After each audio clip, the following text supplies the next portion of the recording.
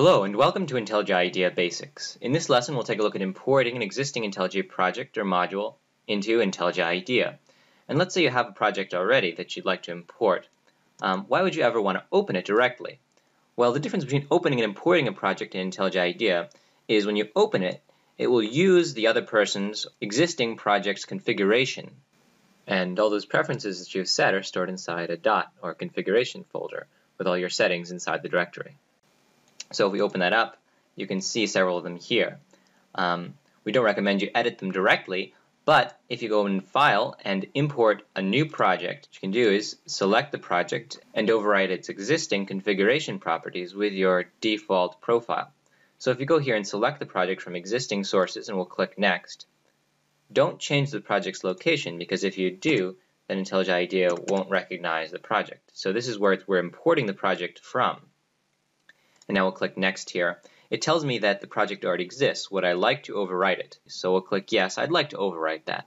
Once your configuration file has been overwritten, then you can see that it recognizes all of the same sources. This will remain unchanged, and you can select the modules that you'd like to import. You can overwrite the IDEA module file here, or reuse the existing one if we'd like.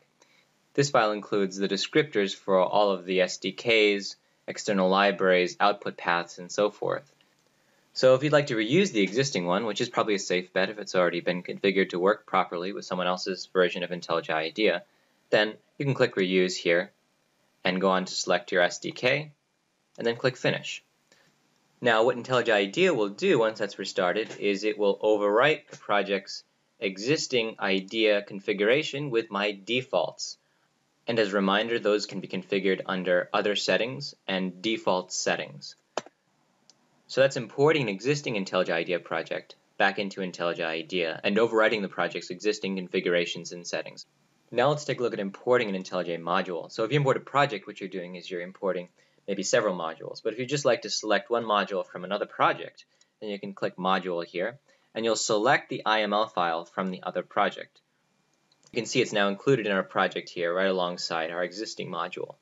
And again, recall that modules are roughly equivalent to an Eclipse project.